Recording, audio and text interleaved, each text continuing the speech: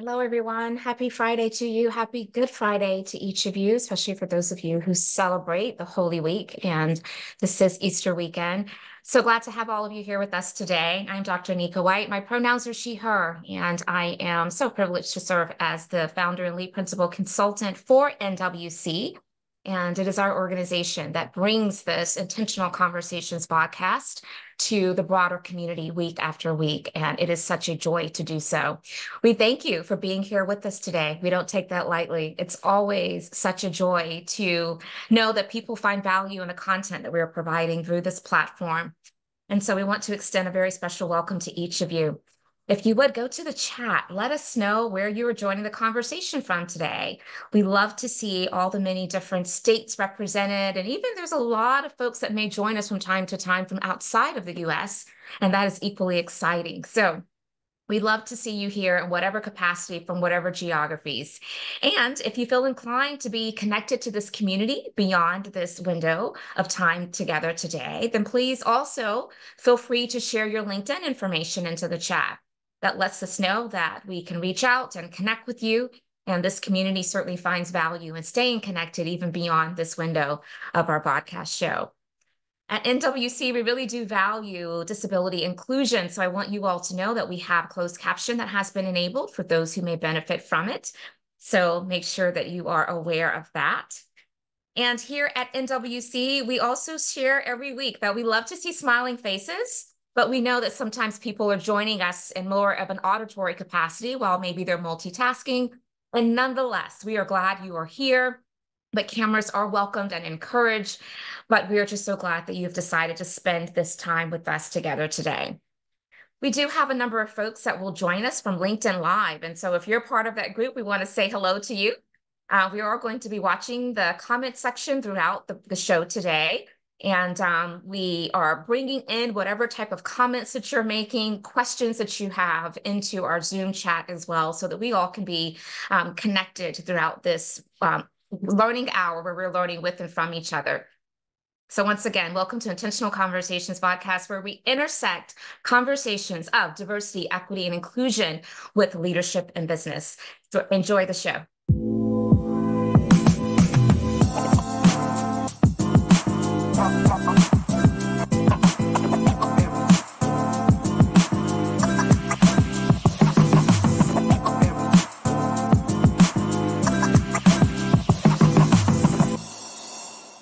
Let the conversations begin, and that is precisely what we are about to do. If you're just tuning in, you are joining Intentional Conversations VodCast, and we're so glad you are here today. We are at the end of March, but we are still in March, and so I will still take every opportunity to make sure that we are leaning into the fact that women contribute so much to our society in so many different ways. And so while Women's History Month is coming to a close, let's not forget the sentiments that have been amplified throughout this month to celebrate, honor, and recognize women that are, quite honestly, doing the darn thing in so many different industries and places and spaces. And I hope that you will continue to shine light on that. As I mentioned before, it has been Holy Week. Today is Good Friday. So for those of you who celebrate, I certainly want to extend a happy Easter, a happy resurrection. And I want to make sure that we are spending time with family as we can. I know that a lot of families come together for this particular holiday, and I hope that you have plans to love on your loved ones this weekend as well, especially considering so much that we have been exposed to this week, where many people have lost their lives and are struggling and grieving. And so I always like to make sure we're leaning into those opportunities to love on those who love us. I have been sharing with this community for quite some time that we have now a total of 3 LinkedIn learning courses that have been released with myself as the instructor. There are 2 new ones that are available as of maybe about a month ago. One is navigating AI, artificial intelligence, through an intersectional DEI lens. And that one is actually really important right now because conversations of AI are continuing to increase, but we have to make sure that we are using those tools, we are developing those tools with a great level of ethical and DEI in mind. And so I want to make sure that's available to you. And then secondly, accountability for leaders all around navigating DEI. And so I hope you'll take advantage of those LinkedIn learning courses. For those of you who from time to time realize that, you know what, this hour is not available for me to be able to show up live, but I do like the content, or I know of some others who would enjoy having access to the content from Intentional Conversations. We are also available on podcasts. So wherever you like to get your podcast content, you can find us, Intentional Conversations. I like to share that because it helps us to really expand our reach and our audience to those who may not have the chance to join us live. And so help us spread the word. And thank you so much in advance. So at this time, before I actually do a formal introduction of today's guest host, I always like to give you a little bit of what you can look forward to in future weeks in terms of our guest co-host. And so kicking us off in April, we have Tara Turk Haynes. And I am so excited because in that Intentional Conversations podcast, we're going to be discussing equitable hiring practices, embedding DEI into day-to-day operations, increasing belonging and inclusion, and also emphasizing the importance of not forgetting about those middle managers in terms of operational success and how data transforms ROI when talking about equitable operations. And then following that Friday, we have Yvonne Austin, who is going to be joining us as well. And we're going to be talking about power and privilege and how they can be catalysts for greater conversations versus conflict. And so really look forward to delving into that topic with Yvonne. I hope that you will join us on the 12th. And then following that, on April the 19th, the last person that I'll share with you before I'll give our formal introduction of today's guest host is Dr. Nika McIver. And in that conversation, we're going to be discussing culturally inclusive leadership and lived experience, women in entrepreneurship, something that's very close to my heart, and then Black women in leadership and strategy. And I hope that you will join us for that Intentional Conversations podcast on the 19th. Now, it does me great pleasure to introduce today's guest co-host, and I'm so excited that she has said yes to our invite and that this community is going to be able to be exposed to her voice, her message, and her platform. We never take it lightly when someone says yes to our invitation, and so I'm so grateful. One of the things that we do here at the Intentional Conversations VodCast is we always will read the full bio of our guest co-host. We do this because it's important to us for our audience to know the accolades, the credentials, the experiences in which our guest co-host shows up to the conversation. And so today will be no different. Tiffany Castagno is CEO and founder of, and I'm going to give the full name, Cultivating the Evolution of Professional HR. And that's an LLC. It's a woman and minority-owned boutique human resources and cultural consulting firm based in Pittsburgh, Pennsylvania. CEPHR supports small to mid-sized businesses across the United States and across industries to build strong infrastructures, employer brands, and cultures.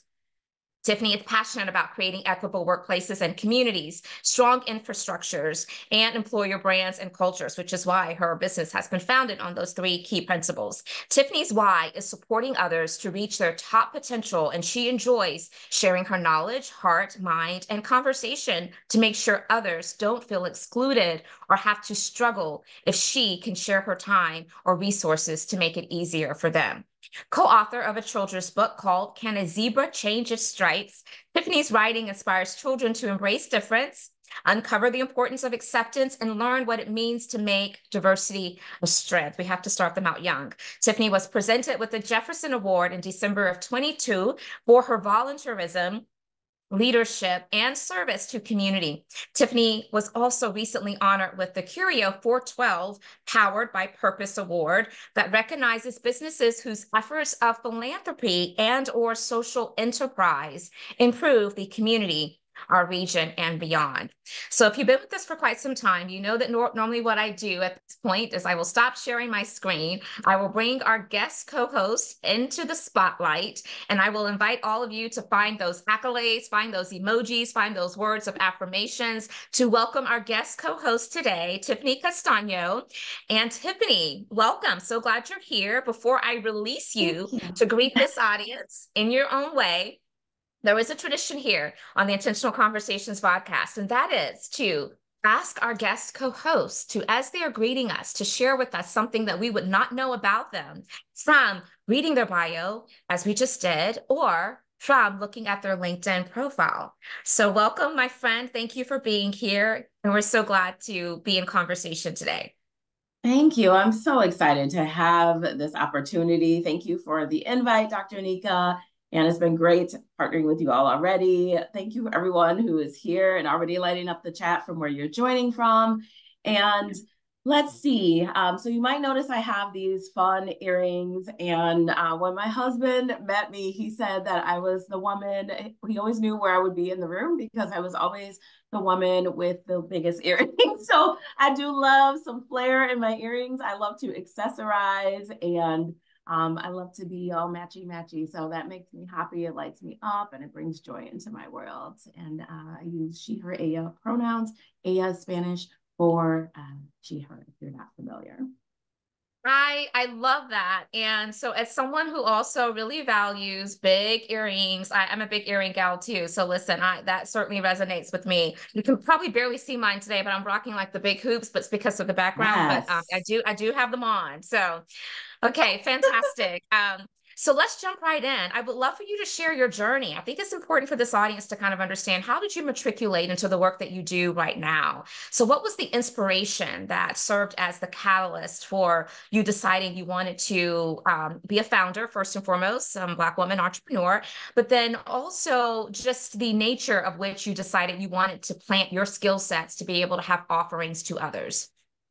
Thank you so much for that invitation. And really, I often, in half jest say that this was my PPP, but not like the loan, my pandemic passion project, because I took a step back. I needed to just breathe from all the employee relations. I've been in HR for 16 years. Came into it because I wasn't having the best employee experience and felt like I am a woman of faith. I felt like there was this just push from God to say, you're ready. It's time to do something more and make some big impact. You have sat inside these organizations that haven't always celebrated and elevated your voice. And so it's time for you to go out, spread your wings, spread your mission, and walk your purpose. And that just really kind of caught me by surprise, as these things often do in our faith journey. But it really was just this calling that something was always tugging at me, like you have to do more, you're meant to do more to expand the reach of helping build strong cultures. And really that's what it's been for me. I have this mission of wanting to HR to be moving from transactional to transformational, and that is just resonant within me. Both of my degrees, my background are in HR, so it is a love of that. But over the course of the years, what I found is we really needed some better cultures. We need to start treating folks better. There are so many different ways that happens. And so I found myself founding this company saying, oh, okay, I'm going to take a little break from what I'm doing right now in my traditional HR leadership role. And so I took a couple months off, helped some friends contract, and it just never really turned off. And my husband was like, I think you're doing this, you could probably do this part-time. And look, I was looking for another traditional role. And so I'm like, okay. And then he's like, I actually think you can do this full time. So was really blessed that things just started taking off. And I got to work with clients who I really enjoy, who care about people first cultures. Yeah, people first cultures. I think that that is something that we need to continue to amplify because we are seeing high rates of employee burnout. We are seeing high rates of individuals kind of leaving roles that are focused on equity and inclusion, and really building healthy cultures because of the burnout. And so we definitely have to make sure we're continuing to amplify that message. And I just want to take a moment before I go further into kind of your journey and your history and how you like to show up to this work. I want to acknowledge what has been on top of mind for so many of us this week. We saw the bridge in Baltimore, very common bridge that many people would travel day in and day out, that was hit by a cargo ship. And there are people that lost their lives. There are still people that are being searched for, and it's heartbreaking. So I want to acknowledge and extend condolences to all of those who are have loved ones that have been impacted by that tragedy. But what is even more disheartening is that on the heels of that tragic news that all of us have been, bear witness to, we also have had a lot of individuals who are of the persuasion that there's no value in DEI, to use that as a chance to further create division and untruths about DEI. And I don't know about you, Tiffany, but as a practitioner in this space that really cares about, being human centered first and care about, equal opportunity, leaving no one behind, I found it to be hurtful. It really was hurtful. There's a lot that kind of rolls off my shoulder because I'm like, I'm called for this, right? I'm a woman of faith as well. I do believe that the work that I do is part of my calling and my purpose. So I'm suited and I can do this. I have probably a larger amount of emotional capacity to do the work. And I think sometimes that's required. But today, this week, I am sitting in a lot of hurt because of how DEI has been weaponized and relegated to now all of these hate words, and it's just so disheartening. And so I just want to kind of leave space for you and I to be in community with the rest of those who are joined here with us today, just to think about how do we process this? How do we find ways to continue to maintain hope, which has been my message the whole time? I keep saying that hopelessness gets us nowhere. So we have to continue to maintain some sense of hope, but it does get hard. And so first, how are you processing? And just share some sentiments and thoughts that are coming up for you as you've been processing all of the events of the week. Thank you so much for that. Holding space is something that I think those of us in this space and who understand people first cultures and just hold that space for people in the world understand the importance of that. I've done a lot of that this week, and it does get hard. It gets exhausting, depending on what intersectionalities you live at. Sometimes you just feel like you're constantly trying to overcome something, and it is exhausting, or you're having to educate, or you maybe the go-to person with this. And I've had some conversations with folks to be able to hold space for what this is doing to the economy, with the bridge, the tax on DEI, the bans on our books. It just seems to attacking women's reproductive rights. It just never seems to stop. And so one of the greatest things we can do is what you've done today, is just open up the space and hold the space. I think we have to give grace to ourselves, to give ourselves that space, to not necessarily always feel like we have to be scrolling social media, which can be a lot. We have to have self-care within that too. So it can be a lot. So thank you for honoring some space for that. No, absolutely. Absolutely. And, I also think that it's important to acknowledge that, sometimes we are also able to find some silver lining and some opportunities to become better humans when these tragic situations occur. And so one thing that I am pleased about is I'm seeing the heightened awareness of additional safety concerns to be implemented, particularly for a lot of the immigrants that, work in construction and work the bridge and things of that nature. And so I'm hoping that that is not going to, be in vain. I'm hoping that those who have sparked the conversation or continue to amplify that as a point will be able to, really just mobilize people around thinking more intently about that so that we're moved to action. Okay, so thank you for that space. Now I want to ask you, so I've given the full name of your company, Cultivating the Evolution of Professional HR. How do you refer to the actual acronym of it? Do you say CEPHR, or do you? I call it Sepher. So Sepher. Okay, Sepher. Yes. Well, we wouldn't call it what you call it. I'm all about branding, right? So I'm like, I want to call it what she calls it, Sepher. Okay. So here we go. So I want to talk about Sepher a little bit. How do you specifically tailor your services at Sepher to cater to all of the unique needs of small to mid-sized businesses across different industries? I think sometimes we feel like we have to have a very specific niche that only locks us into a specific industry, but I think there's a lot of value into being able to be fluid and provide services that are of value to many different size organizations and industries. And so how have you been able to tailor your services to do just that? I appreciate that. Thank you. And I always say it's Zephyr like Zephyr. Zephyr. But some people pronounce it different. But the beauty of it is that it's very, our stories come to life when we have these opportunities and when we get curious and we actually ask questions. So I find that it becomes a conversation starter, which is important. And it is an acronym for cultivating the evolution of professional HR. So kind of it came about because I was like, well, I wanted all these words that moved HR and that seemed like we were, culture forward, people first. And I was Yeah. struggling to find a name, which I thought would be the easy part, and it wasn't. And so I had talked to somebody in marketing and they said, well, my company name is an acronym. And so really it represents what I want HR to be, and how we can really be a support to the people and the culture and the leadership and really help them build solid culture. Yeah. So for me, that is also how I practice. It's how we customize everything with our clients.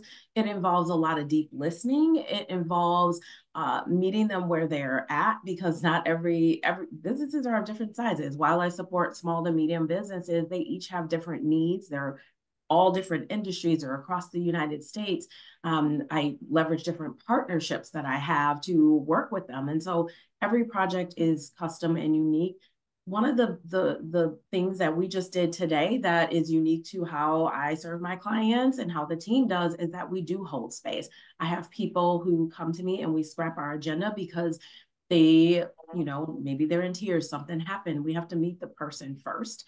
And so Mhm. that's very important to me. It's not just about, we have to get this project done. I have people in tears. I have people, both of the client side, I've held space for partners. They've done the same for me. And so it's really about understanding, I get it. I'm a small business owner and a minority business Yes. owner Yes. myself. So I understand the challenges, Right. and that listening helps really support that as I do the work with them. Yeah, yeah. No, I always say I think that active listening is one of those leadership skills that we probably as leaders should lean into more. It's definitely something that we have Mm-hmm. to build up and strengthen our skill sets around, because it's not something that just happens, organically all the time.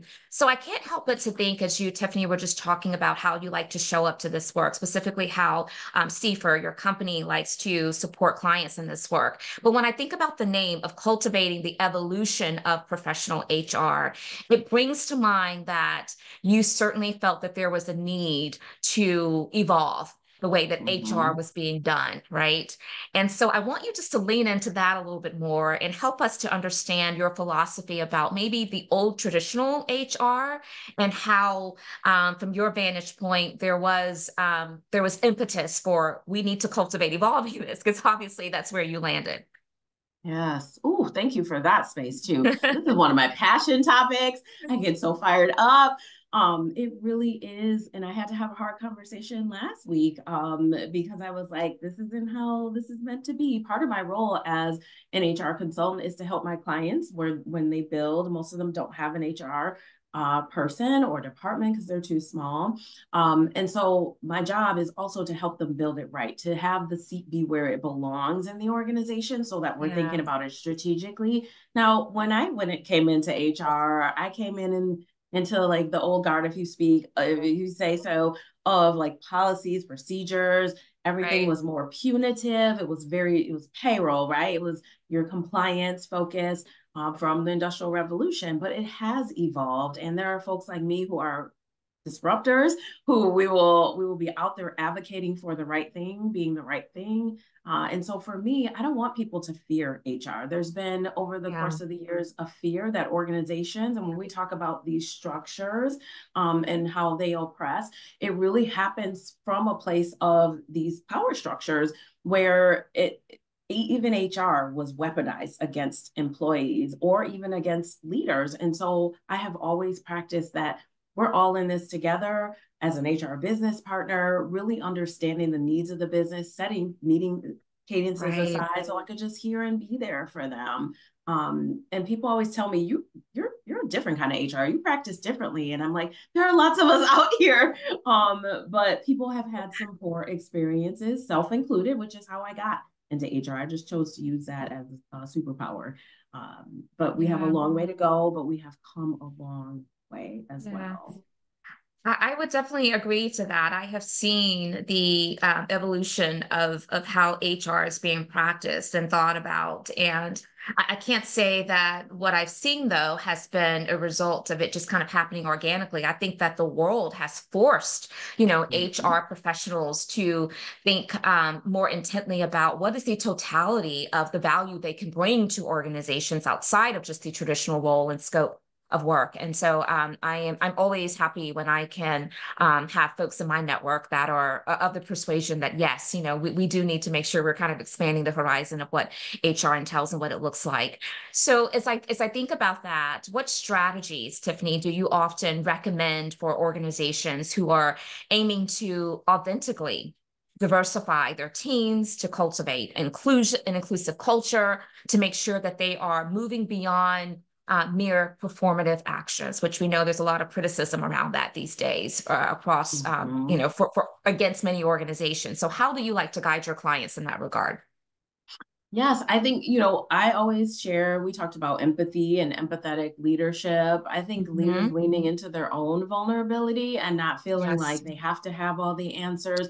Just, we really have to, at its core, bring humanity back to the workplace, that leaders aren't perfect. They can be subject to burnout and all of these things as well. But really, one of the things that I'm starting to see as more trending is outreach. People are understanding that they can't just post and ghost. Just like we tell people in marketing on social media, you can't just post something and then run away. We have to Yeah. really be engaged in the process, and we need to do Yes. that proactively. So the proactive piece is something I work with guiding clients on often, because and in the nature of my work, and this is kind of how we got into this transactional space, sometimes there are things that surface that we have to be transactional about. We just have to Right. react, I should say. But people got so comfortable with that. Hmm. And so being proactive, one of the other great strategies is getting to the root of things. I think when we recognize that there's feedback on the other side of something, when we recognize that there's a hard conversation and maybe we feel not equipped as a leader, it can be scary for people and they shy away from it, but it only makes the situation worse. So I tell people, have those hard conversations, understand, come from a place of assuming positive intent. Yeah.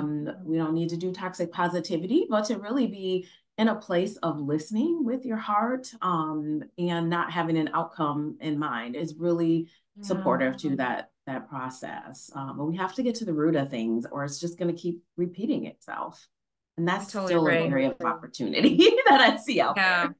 I totally agree. I talk often about how I think that it's so important for us to be willing to peel back all the layers, identify those root causes of issues that could be compromising a healthy culture, inclusion, equity, all the things that an environment needs to be able to have people that feel like they can show up at their best. And if we don't do that, we're going to continue to find ourselves addressing all of these big challenges with surface solutions that, may make us feel good for a moment to feel like we're just doing something, but is it Mhm. impactful, right? Is it really driving towards some type of change that's going to impact the organization positively? And so I'm totally with you on that. This brings me to my next question. I think that when we talk in general about privilege, right, there's so much negative connotation around that word.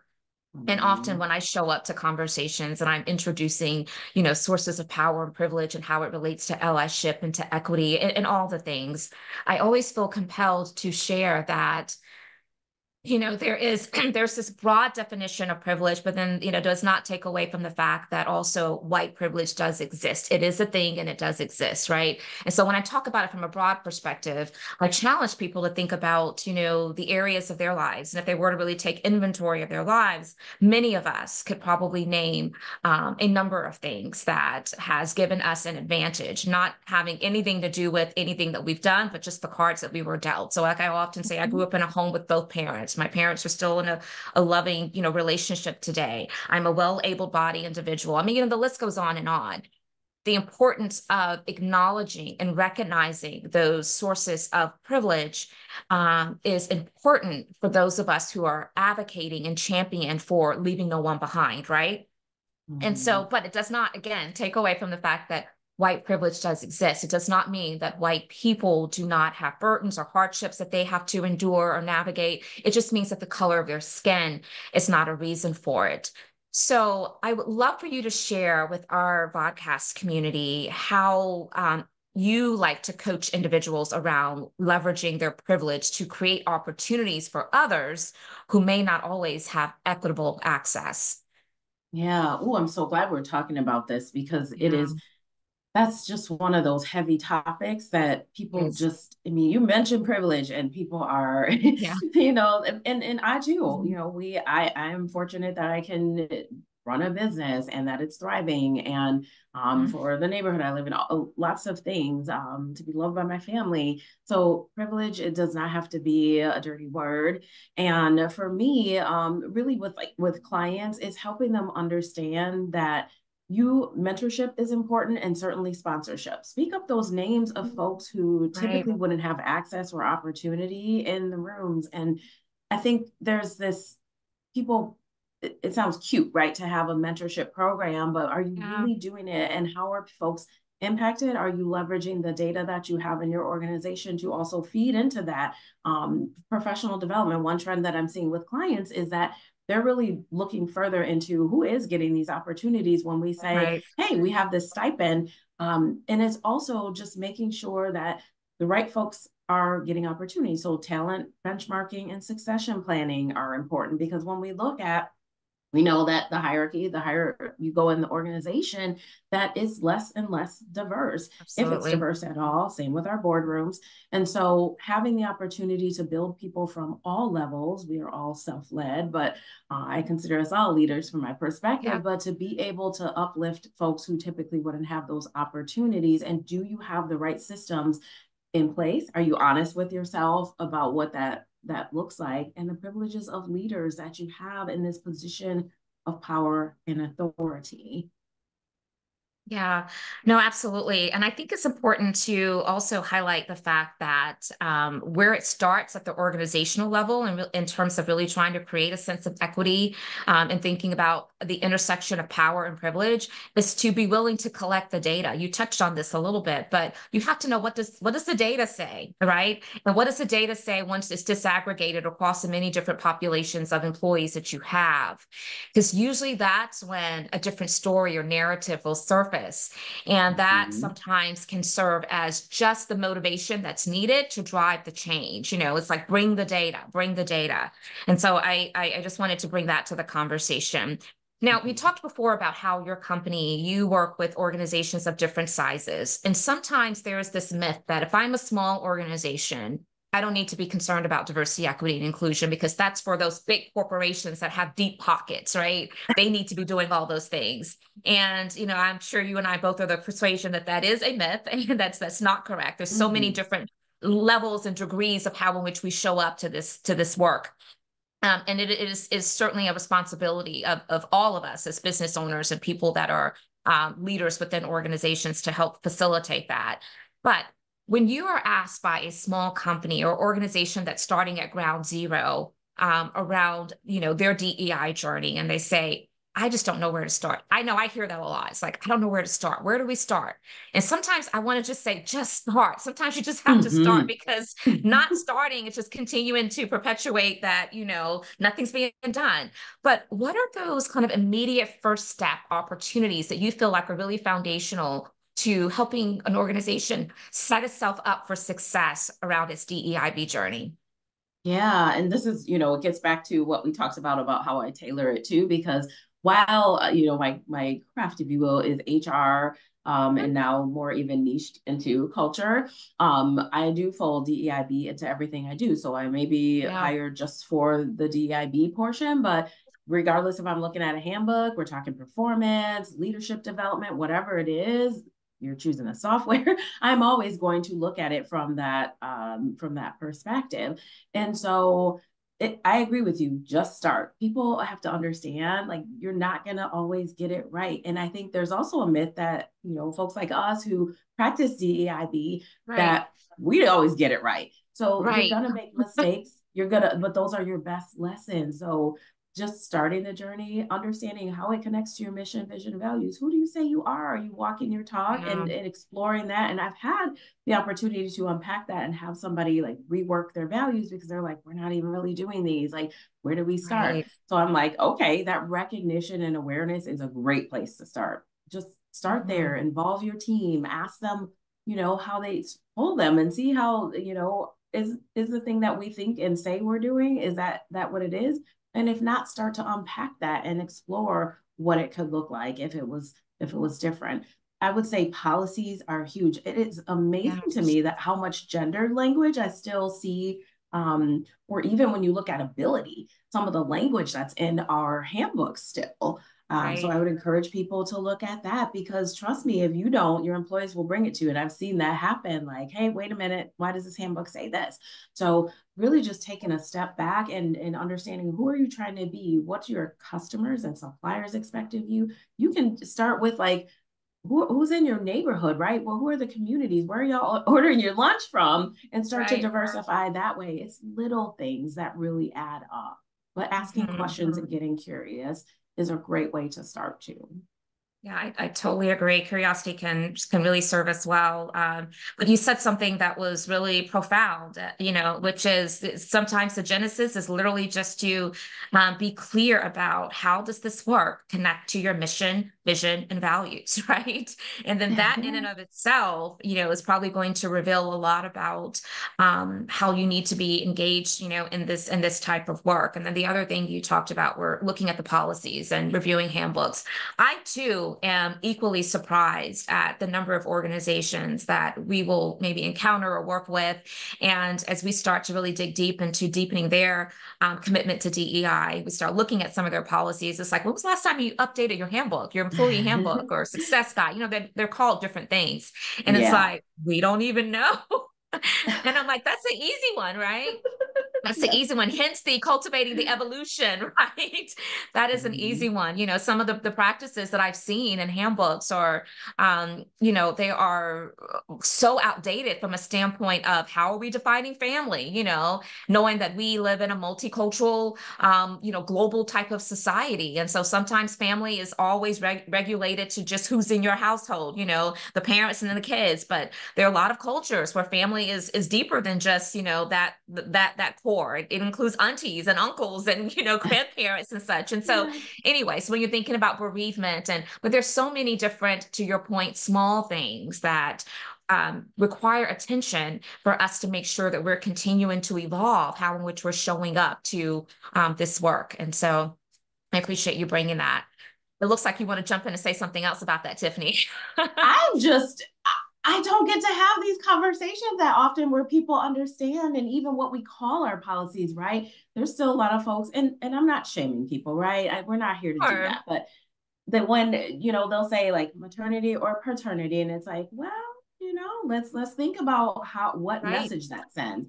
I'm Yes. just so grateful that for this conversation, because unless I'm working directly with a client or it's our team, I don't often have these conversations with folks. So I'm just grateful for you bringing that forward. I'm really just, it's gratitude. That's what you're seeing here. No. Well, good. I'm glad that this is putting you into a happy space of conversations that bring Yes. you joy. That is Yes. awesome. Okay, we're going to be shifting it a little bit. I'm going to invite our community to ask questions of our guest co-host today if you desire. So if you have some curiosities that are coming up for you, then hold that thought. We're going to give you a chance. If you're part of our Zoom community, you can let us know that you're interested in presenting a question by using the raise hand feature. I will call on you, add you to the spotlight, and you can do so at that time. Or if you're just kind of listening and you want your question to be considered, then place it into the chat. We'll be happy to try to get to as many of those as we can as time permits. And the same for those of you who are watching on LinkedIn Live. Go to the comment section, add your questions. My team is watching that closely and we'll bring them over here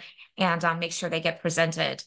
Okay, while you're percolating on those questions, I'm going to go to my next question for you, Tiffany. And I want to talk about your personal why. Mm. One of the things we were talking about before the top of the hour the show started is how sometimes we have to remember our why when this work gets really, really hard, right? And so, what drives your passion for supporting others to reach their full potential? Mm. It's, you know, this is connected to why SEPHR is an acronym, because it is always about people. Like since I was little, and my late father really, like, he was a volunteer at his core. He loved his community. He would do anything for anyone. And I have all the best of his qualities. Thank you, God. And he was just wonderful. And so I understand things differently.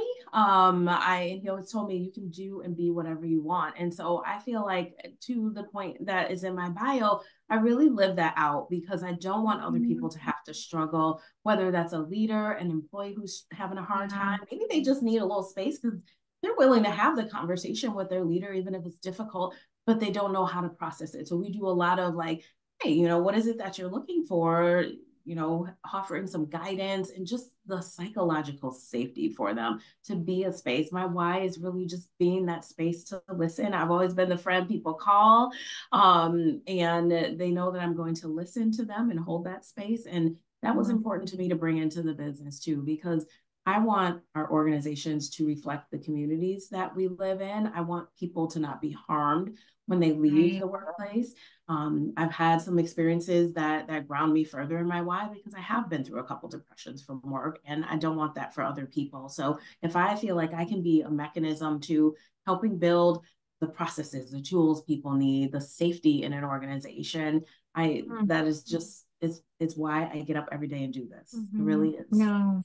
That is beautiful. I think that should be an exercise for all of us, is to be able to answer the question of what drives our passion, what is our why for wanting to support others. I think it just helps us to lean in more intentionally to the human aspect of who we are and how we want to show up for others. And so I'm gonna challenge this community to do that. And if you happen to know your why, for what drives your passion for supporting others to reach their full potential. I know that we have some of those individuals who really believe those sentiments as part of this community. I want you to go to the chat or the comment section and to share that with us.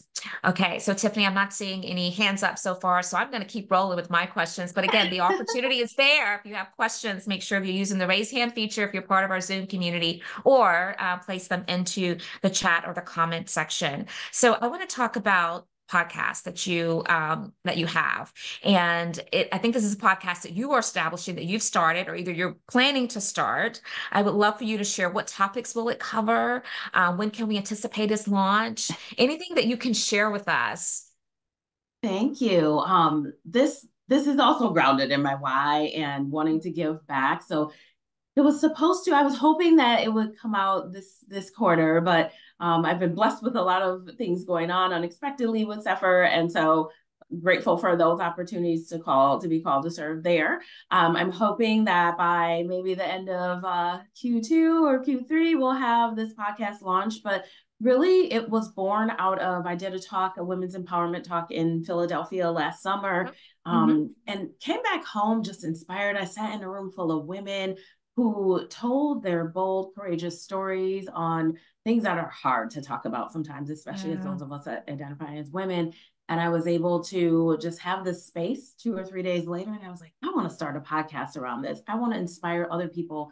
People kept coming up to me like, I wish my friend could have been here while you were on this stage. She's Aw. going through something similar, just telling our very human stories, very raw and emotional. So I want it to be a space where I can share a little knowledge, just quick bits of knowledge, and backstory for people, because I also get people who email me or show up in my DM saying, thank Yeah. you for that post. It inspired me. And they can't often talk about that out loud. So that's who it's for. And I'm excited to start framing up some episodes. But we are excited for you and really do look forward to that coming to fruition so that we can support you in that endeavor. Mm, So thank something that you. has already launched is the fact that you've co-authored a children's book. I talked about this when I was reading your bio. And tell us what inspired you to write that children's book. And I'm going to go back to see the name of it. Can a zebra change its stripes? I love Mm. that. Tell us about this book. Oh, thank you. I love reading this too. My little ones in my life, but young ones and adults like it too. So this was the very start of the pandemic. The co-author Juliet Winningham, she actually sent me a DM on LinkedIn and was like, "I really love the values you show up with. I love how you write and just how human you seem, and I'd love for you to endeavor on this project." with me. And I was like, me? It's like, do you have the right person? I literally thought she meant to send it to someone else. And so as we started this journey, I'm a huge advocate of mental health. And so I was planning to start it around that. And then the murder of George Floyd happened. And I went to her and said, I would like this book to address the inequities in the world and to talk about diversity, equity, inclusion, and belonging. And she was like, absolutely, I would expect you to use your platform for that. And so switched it up. And it really looks at, we use this fun, playful, like they're in the, grassy knolls and prairie, but there's difference within these animals, and there's a superhero of the dog who is a part of each of these series. But really, to be able to understand, just because you're different doesn't mean we have to treat people different, and it just goes through the lessons of what's learned and how the younger ones are teaching the other generation what that looks like. And so it's just a fun little story that is uplifting in that way.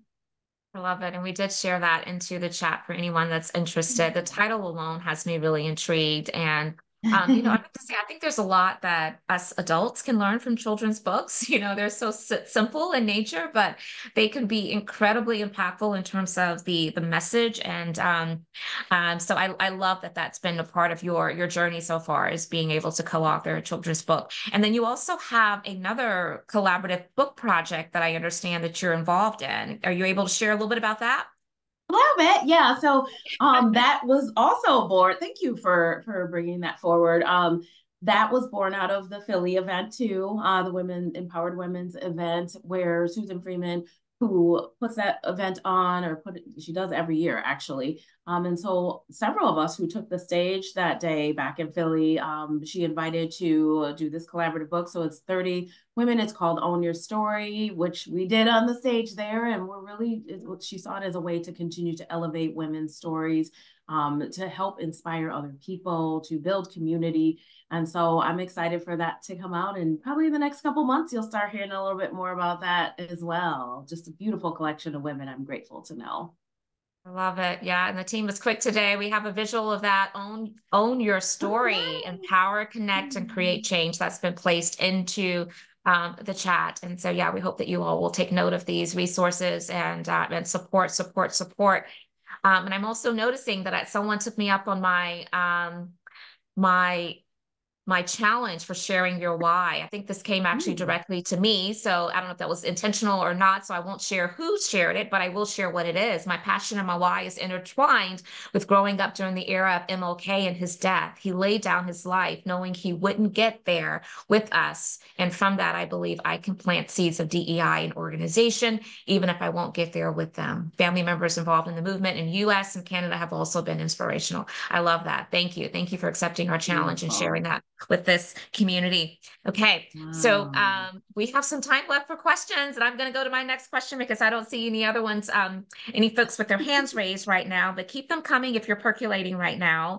So we share that we both are Black women entrepreneurs, right? And, we probably could have a whole hour long to talk about some of the challenges and just navigating the weight of entrepreneurship, and then compounding that with navigating the weight of entrepreneurship as Black women. And so I just want maybe to hold space for all the complexities that I'm sure you have experienced, that I have experienced, probably many that are part of this community have experienced if you are a founder of an organization. But what challenges have you encountered or observed in the professional landscape, and how are you finding ways to process and to not let that hinder you, because obviously you're reaping success now through the impactful work that you're doing with your clients. Thank you. It's hard. Sometimes one of the best things is to have conversations like this, to talk to other founders, to talk to other Black women. So I have very intentional spaces and community that I'm a part of and that I build to offload some of that weight. One of the things that I see, and why I was very intentional about not seeking certain funding, is because of the disparities that I see. And even in the work that I do and that I've done with partners for events, it's been very hard to seek sponsorship. And you kind of watch who is getting the money, where the funding is going, and watch us work so hard and pour our everything and network.